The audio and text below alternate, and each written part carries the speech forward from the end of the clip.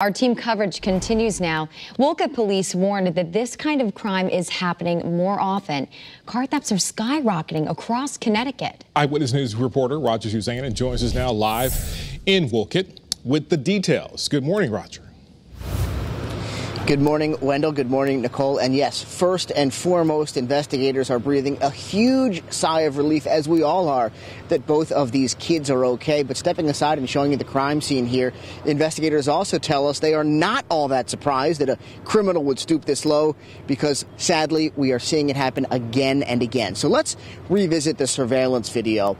Again, you can see the thief bolts over from a nearby sedan, jumps into an idling car, and takes off with two kids, an 11-year-old boy and a 5-year-old girl named Desiree inside.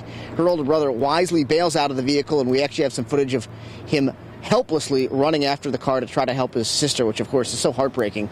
Again, though, fortunately, the thief later ditched the car a short distance away, and Chief Edward Stevens later found little Desiree sleeping in the back of the vehicle, apparently unharmed, which led to a very joyful family reunion.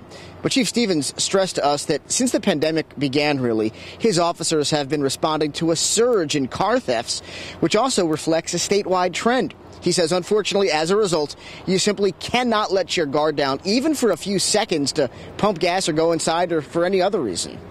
You should not leave your car running at all, anywhere, whether it's in your driveway to warm up or whether you're, going into a store or running in to grab lunch or dinner, take the keys. That's the main thing.